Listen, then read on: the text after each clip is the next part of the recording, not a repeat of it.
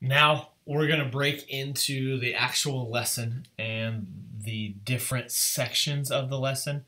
I'm also going to post different videos, and so we don't have one big long one, but this is an overview of the lesson as a whole.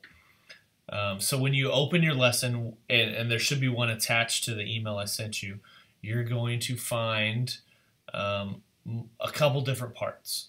You're going to find explore, discover, respond, and bless.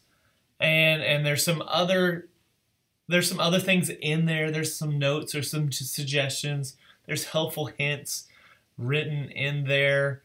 And it's sometimes there's even timings written in there.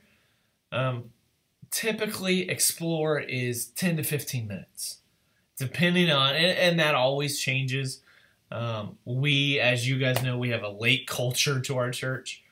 I would ask that you guys be there 15 minutes before the service starts. So 9:15, I would like you guys there at 9. And then the discover is 25 to 35 minutes.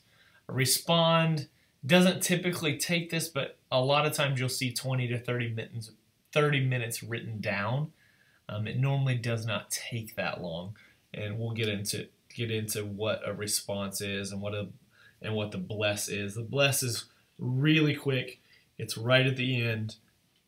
And then in our preschool room now, what we do, that's an hour. Typically the lesson is written for an hour. You can expand it. Sometimes there's more there than an hour. But what we're trying to do then is at least you guys have seen, we open up with just some free play time, and then we close with that free play time as well. And then the hour is that hour in between. So 15 minutes up front, 15 minutes at the end. That kind of fills that 30-minute gap between the adult worship service and our 1-hour service for our preschoolers.